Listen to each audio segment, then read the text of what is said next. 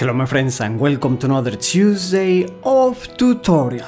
I am Leonardo Perez Nieto and today I will take on the challenge again of drawing a figure without using an eraser. I did this a few weeks ago and I was told to do it again. First, as you see, I'm doing a sketch with a brush pen and with a very light ink, an ink which is diluted. I began with the face and head and now the arm and the body, the upper part, the waist and the leg. Let's do the other arm here. This is a ballerina, of course.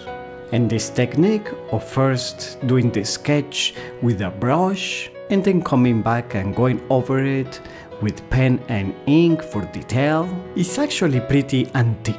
That was very much used by the old masters. I love drawing with it, and instead of using their usual brown, here I will apply this bluish gray and then more blue, for a more contemporary look. Let's draw the shape of the leg, the ankle, and of the foot, like so. Very good. Excelente!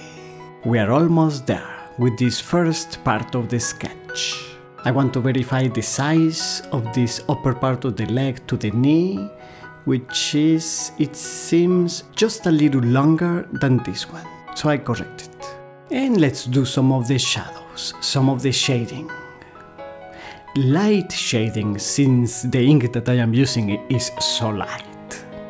Let's make a little better shape to the hand and fingers and to the arm and some shadowing to the face, and it's ready to go over with the fountain pen. Now that we have a rough sketch underneath, this is much easier. I outline some of the features, not all of them, and I also begin to make some of the darker shading, like of the hair. Let's delineate the hand, the arm and the fingers. Alright. I really love this technique and love drawing with this Pilot Falcon fountain pen. Of course, you don't need all these materials necessarily. Instead of the brush pen, you can use simply a regular brush and ink or watercolor and a fine marker for this part. And you can make, if you wish, a light sketch with pencil first, so that you can make corrections and erase as needed. I went on directly with the ink, since this is a challenge of using no erasers, but I have to say I love it like this. And it helps loosen your hand, knowing that you will not be fiddling around too much. Good. It's ready! Please let me know what do you think. And if you enjoyed it, please give it a like, share it to your friends and subscribe to finer tips.